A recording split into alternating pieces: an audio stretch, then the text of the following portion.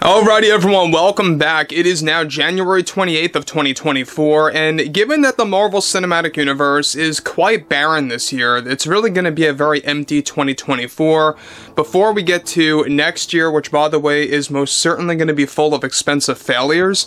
We know all of the issues happening with Blade 2025, Fantastic Four, Thunderbolts, and let's not forget about Captain America 4, which is just a little over 1 year away from its release, but focusing on Deadpool 3 and everything happening with Ryan Reynolds going up against Disney has been an ongoing issue for the past couple of months now.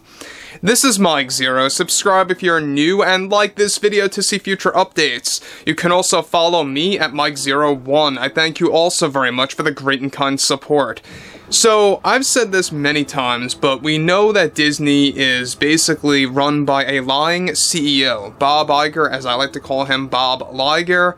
He will say whatever he has to say to string along what he calls his customers, or the shareholders as well, and really kind of just leading them into the following year to really promise them that the next year is going to be better. Now, when we look at Deadpool 3 in specifics here, we know that this film has been an up and down roller coaster production-wise. Now, filming has wrapped, and they have reshoots on the horizon for late March leading into early April that will be done all in studio strictly to kind of really, have Bob Iger use his DEI agenda in there. These are the reshoots that are trying to be prevented by the writers like Rhett Reese, Paul Wernick, and Ryan Reynolds, etc.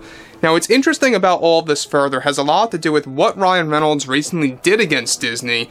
Now, with the Deadpool 3 drama, an ongoing issue between the creators and the Disney higher-ups, one major development has much to do with Ryan Reynolds.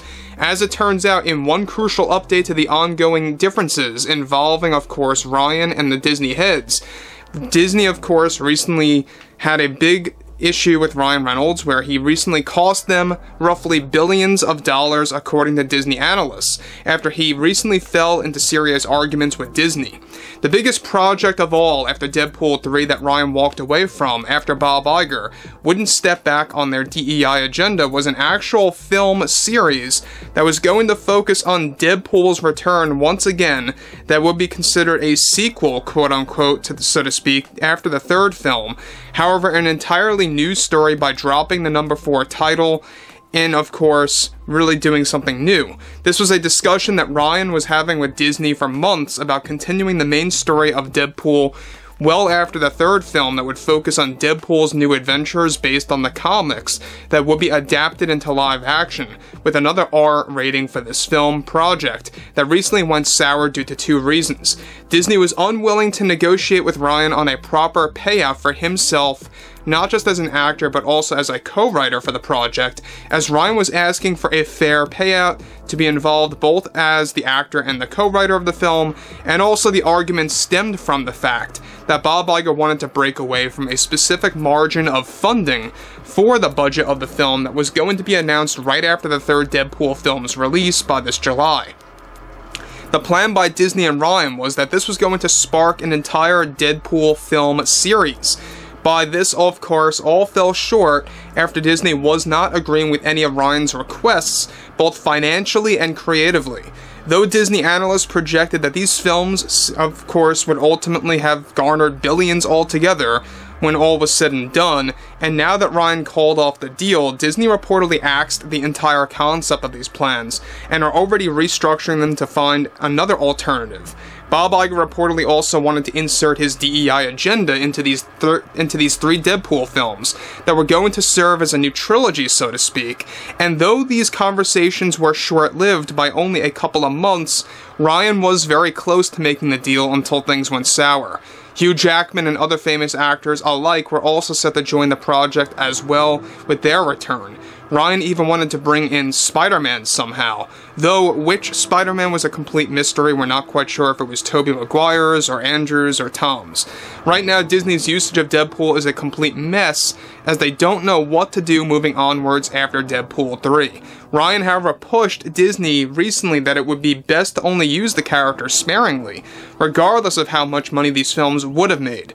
Iger's usage of DEI in these films were planned to be more on the moderate level in order to not go too extreme, but it was enough to upset fans without a doubt. Though Ryan wanted no agenda at all in these projects that Disney analysts projected would easily garner billions worldwide regardless. Now guys, let me stop here for one moment before I move on. Now, again, when we look at Ryan Reynolds, this is a guy that's very passionate as a writer and as an actor. He loves what he does, especially with the Deadpool character. I think when you look at a movie like Free Guy, that's another fine example of how passionate he really is of the movies that he stars in that are quite innovative and original and stuff like that. And pure entertainment is what Ryan is all about. Now look, I understand some people may have different opinions on himself as an actor, but I think at the end of the day, his passion really shines through a lot of his work. And most certainly with the first Deadpool film is when really, that began to really show big time. Because he really invested a lot of his time and energy into that project. Same exact thing was going for Deadpool 3.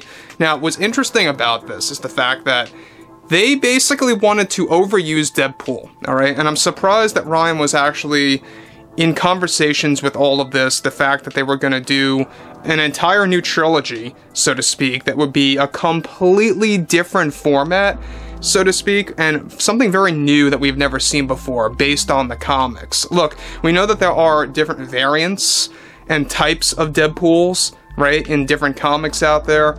I'm sure that you guys have seen many of the set leaks for the third Deadpool film. We have gone over how the multiverse is going to meddle with that from the comics. But what's interesting about this is the fact that they wanted Hugh Jackman back as Wolverine. Now, that's the only problem that I have, is it seems like what they were going to do is that they were going to use the multiverse again, alright? And I think that overusage of the multiverse really can be quite damaging to a property, especially to an IP, and when you look at everything related to it in that sense, I think that the multiverse at this point in time is just a tool by Disney, and I mentioned this yesterday, to just insert whatever they want to insert. It doesn't matter if it's gender swapping or if it's race swapping characters. Doesn't matter, they can just make up whatever character they want to. Even if it breaks away from source material, they can just say, oh, it's a character from another universe, right? But getting more onto this. In conclusion, as of now, Ryan is only working on Deadpool 3 and one other project for Disney after many fallouts and removals, and others that he also walked away from, as Disney has been wanting to make Ryan Reynolds into a major co-writer for the Marvel Universe under Marvel Studios, working hand in hand with Kevin Feige that they hoped would stretch for the next decade. So we also talked about this. Ryan was also removed and fired from some projects here and there, and also walked away from other projects, which really diminished the roster of projects that Ryan is attached to right now, which is down to a bare minimum. So where it stands right now, it's Deadpool 3, which is wrapped filming and heading into post, and another project that's untitled. So I would like to hear, what everyone has to say about the ongoing situation with Ryan Reynolds, and if you guys did enjoy the content for today, make sure to drop a thumbs up on this video to support the channel, and I will catch you guys later.